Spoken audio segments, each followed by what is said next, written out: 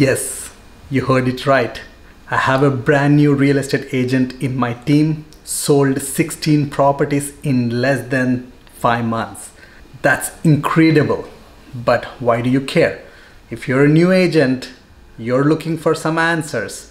Especially a lot of brand new agents come to me and ask, like, should I join a real estate team or go solo? Is that something good for me or not? Or how to make more sales. So that's why I invited Clerk to share his experience so far and also his reasons why he joined the team and how he was able to make that many sales, especially in the first 5 months, like brand new. That's not easy. And how he structured his day, and how he keeps his motivation going, all those sort of things. So stay tuned and watch till the end. I promise you're gonna walk away with a solid confidence and a lot of nuggets to help you to make more sales.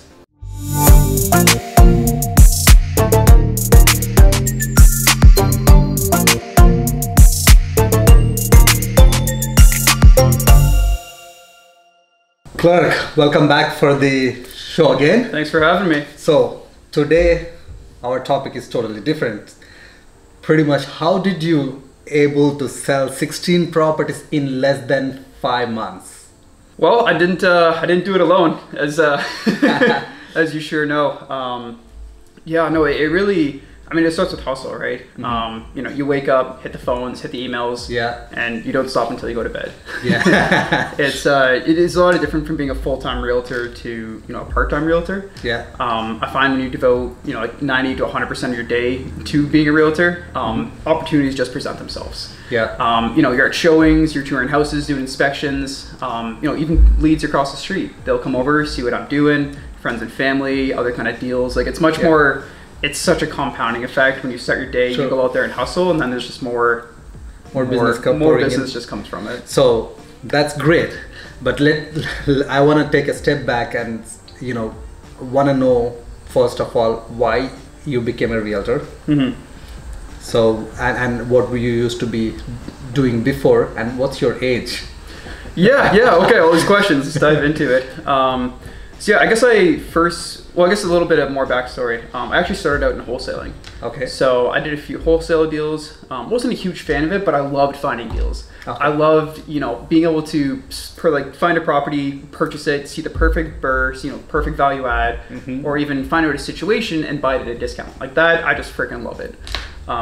So I did a few wholesaling, got into property management, did the whole gambit there, managed a bunch of properties, dealing with tenants, and I liked the property management aspect. I got it, but I just loved working with people one-on-one and making the deal, finding the deal, and executing on the deal. Yeah.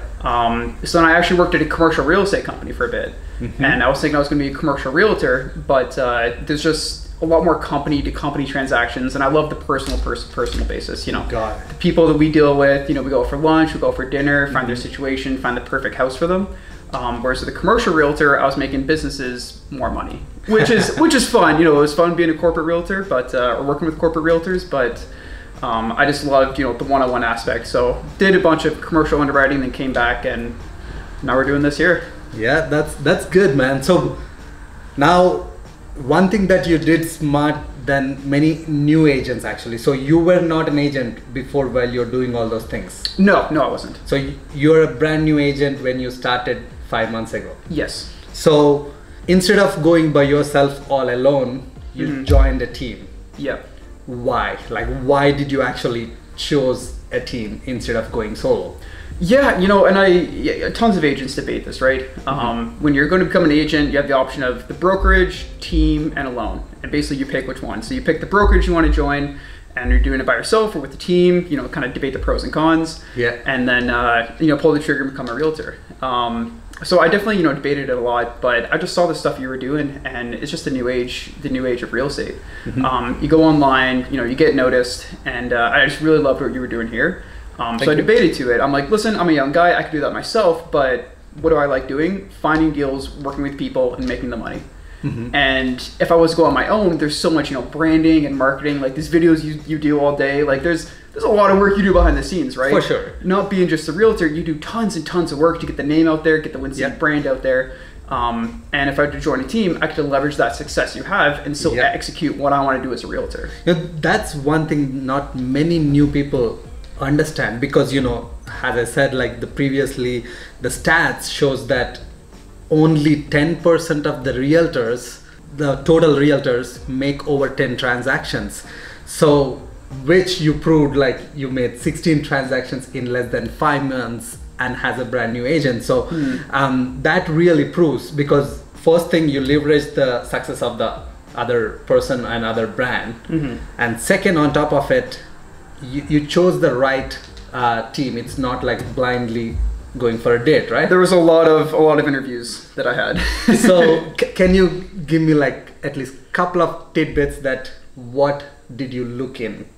Because this is, let's say, someone brand new somewhere in Toronto or somewhere looking for, debating whether to join a team, or now he knows, okay, he wants to join the team, he or she, but don't know what to look for. So what did you look into and why you joined Win City?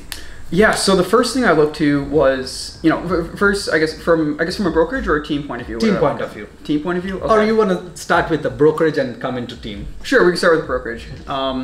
So obviously, the biggest, not the biggest thing, but one of the things is commission splits, right? How much money are you making at the end of the day from each transaction, and what value is a brokerage providing to be able to get you that, the value that you're going to be justifying paying them the commission splits. Yeah.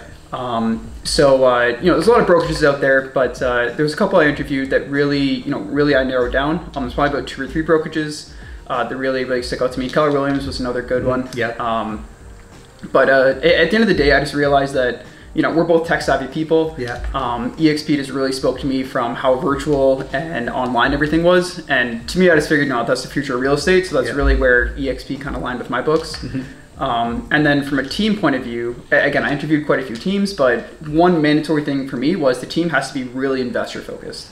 I analyze commercial real estate deals, work with property managers, wholesaling. Like, if I'm not doing investment properties, I'm not being a realtor. So again, that's his specialty, because he knows from the beginning you want to get into investments. You want to be an expert as an investor, focused realtor. So that's a great point, because if you are looking to become a best agent for first-time home buyers, then look for someone who is good with that. So that's a great point. Go on. Sorry. Yeah. No. Totally. So that was the one big thing, is that other teams, they did investment stuff, but just the Win City team is like, hey, we only do investment properties. Like we obviously do some home deals here and there. Here and there, always. We cannot say no for the investors if they want to buy their home, right? Exactly. So we'll do deals here and there, but just out of a team point of view, I found that the Win City team just was set up for success in that investment circle. Got it. So that was one of my major factors for definitely joining here. Yeah, and another factor that I would say, like what would you get out of that team, right? Like one, the support is very important. 2, I would say, like how much business they're driving. No matter whether they're established or they're new, it's pretty much you got to look, okay, what they can offer me as an individual agent. So what do I get? So that's what my tip would be if you're looking to join.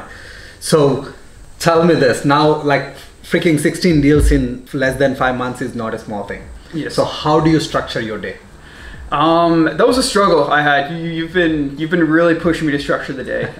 The first few months I was, it was much more kind of wake up and, get the first phone call and the day started. There wasn't too much structure, but over the past few months I've really refined it. Where in the morning it's phones and emails. I want to have the inbox be 0 before I leave my house, because once you leave the house, you're on the go. You're checking out showings, you're doing inspections, you're having lunch, you're having dinner with some people. It's as soon as you leave the house until 7 or 8 o'clock, you're on the road, and it's really hard to get to the emails or detailed emails, doing comps and all that kind of stuff when you're driving around in the car. So I want to make sure before I leave the house, inbox is 0.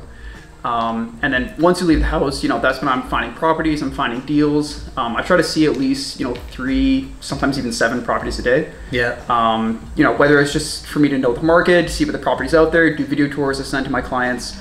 That's what really happens in the after of the day, in between kind of the afternoon of the day, but when I leave my house. And in the evening, again, check the inbox, check the phones, follow up on any deals to see where they are, and then wake up and do it all again. Yeah, that's actually very important. Even like I was the same when I was new.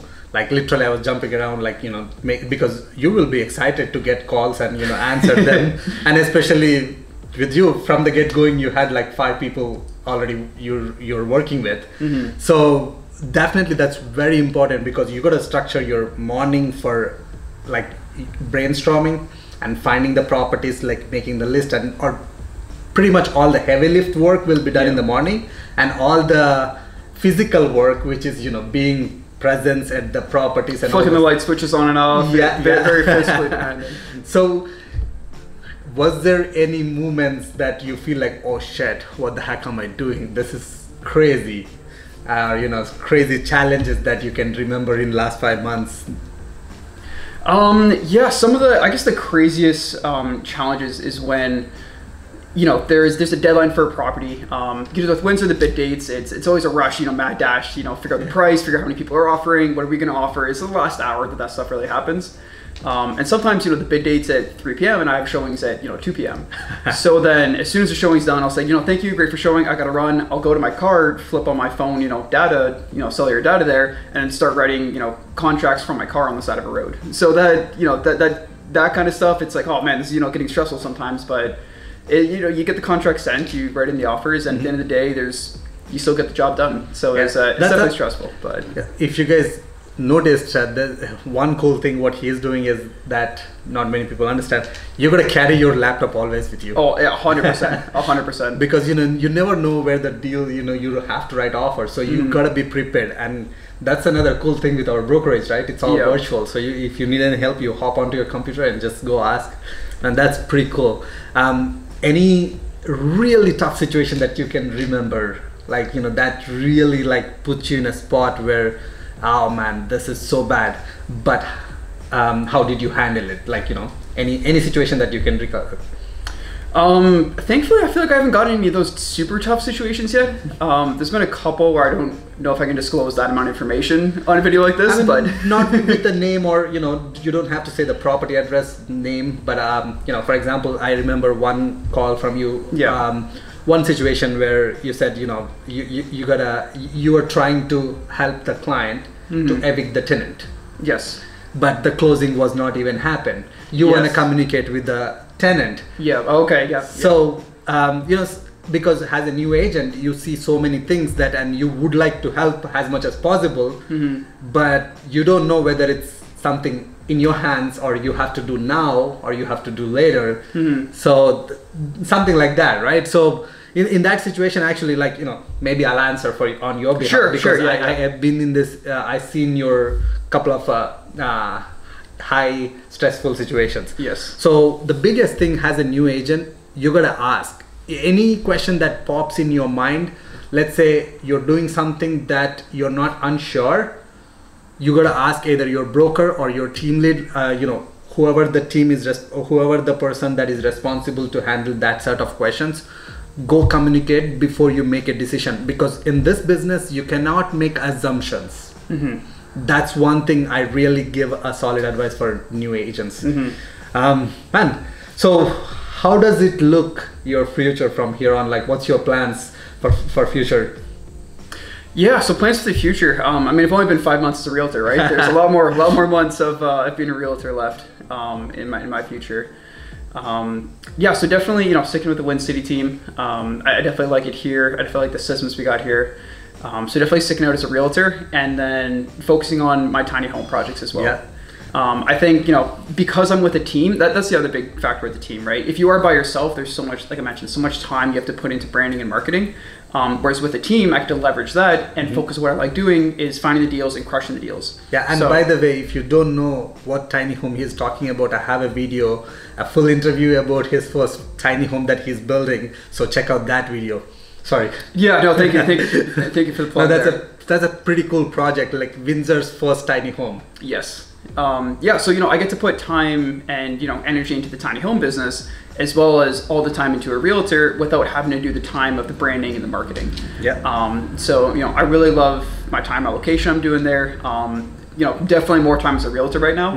Yeah, I figure, you know, the future is probably building those two things out and having fun doing it. Yeah, that's awesome, man. So just the one point that I picked from that story, right? You know, basically, once you know what you want, it's easier to go towards that. So you have that clear, at least a clear goal where you're going towards. So it makes your life a lot easier. Yes. So kudos to you, and congratulations on all the success, and looking forward to see you succeed even more. What couldn't have done it without you, man. Yeah, guys, if you would like to know more on, you know, other neighborhood tours that we have done together, you can see the links in the description or links in wherever on the screen. So if you like this, make sure you leave a comment below. Make sure if you you know, what do you like in this video, just let us know in the comments. And if you're a new agent, just make sure you click some more resources that we have on how I made like over 250,000 in my first 10 months, and all those other videos that can really help you. So with that, looking forward to see you on the next video.